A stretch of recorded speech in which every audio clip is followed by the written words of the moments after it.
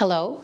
This is the time of year when we like to reflect back on where we've been and assess the progress we've made towards our goal of providing the best possible educational outcomes for our students, their families, and our Catholic school community.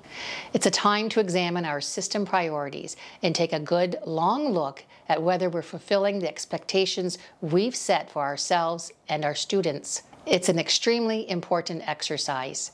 Without measuring whether we are meeting our objectives, we'll never know if we're getting better, and continually improving is what we're all about. This is what our Director's Annual Report to the community is for.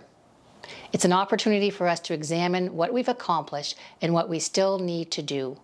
In the report, you will clearly see what our strategic priorities are: our students, our team, our faith, our community, and our resources. You'll also find all of the concrete actions we have taken over the last calendar year in order to benefit our students.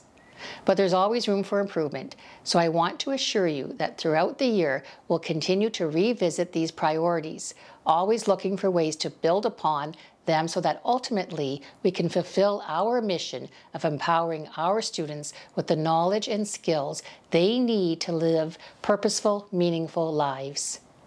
So I hope you'll take a few moments to read the Director's Annual Report to the community. You can find it on our board website at wecdsb.on.ca. And as always, if you have constructive feedback on how we can all improve together, feel free to contact us at any time. Thank you.